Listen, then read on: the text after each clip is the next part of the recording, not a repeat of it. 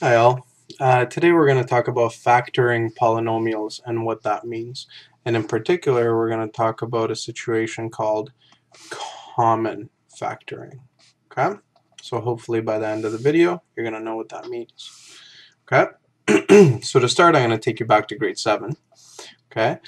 And you may have been asked to factor the number 6. Right?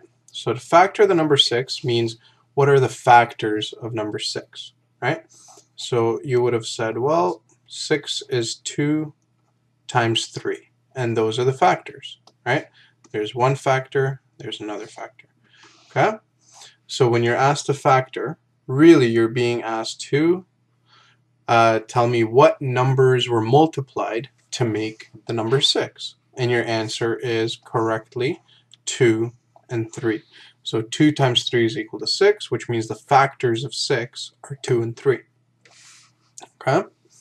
So now, of course, we're going to make that a little bit more complicated, and we're asked to factor the polynomial 2x plus 4.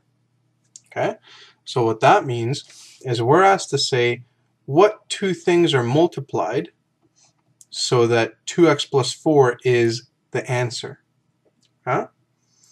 Well, you see that there's a binomial here with an x and then with just a number. So I'm guessing that one of the factors is going to have x and then a number, right? So now the question is, what do we multiply to this x? And we can guess that it's a 2, right? And if I do my expanding, 2x is 2x. And then what do I need here in order to end up with a 4? Well, it's a 2, right? So 2 times x is 2x. 2 times 2 is 4. So those are my factors, okay? So we can say the factors of 2x plus 4 are 2 and x plus 2, okay?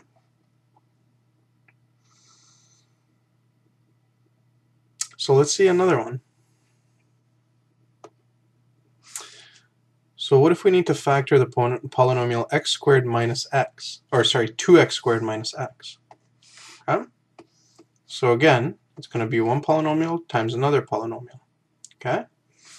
Well, I want you to look back here and see how I decided to put a 2 out here. Okay? Well, you see how there's a 2 in here, and also that 4 is actually 2 times 2. So there's a 2 in there as well. Okay? So I want you to look back at the title of the lesson, and it's called Common Factors. Okay? So what we're doing is we're trying to see, is there a common factor in each one of these terms that I can factor out? Okay? So what that means is we have to look here and say, is there a common thing that could multiply to both of these terms? And our answer should be yes. There's an x here, and there's an x here. So I could start by having x as one of the factors. Now the question is, what do I need to multiply that x by in order to get our answer? So here I have a 2, so of course a 2 has to be there, and I have an x squared, which means an x had to multiply another x. So x times 2x is 2x squared. Okay?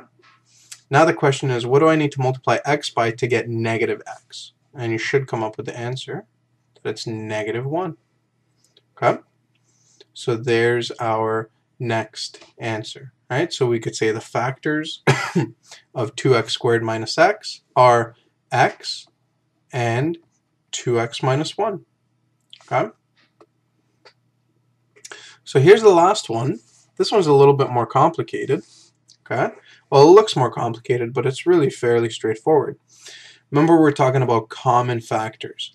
So what's common in each? So here's one term, here's another term. What's common in each one of these terms? And you should see that x plus 3 is common in each term. Okay? So what that means is that x plus 3 would be one of the factors, and the other factor would be 2, because there's a 2 left there, right? plus x, because there's an x left there. Okay? All right, so that's that. I'll see you folks in class tomorrow.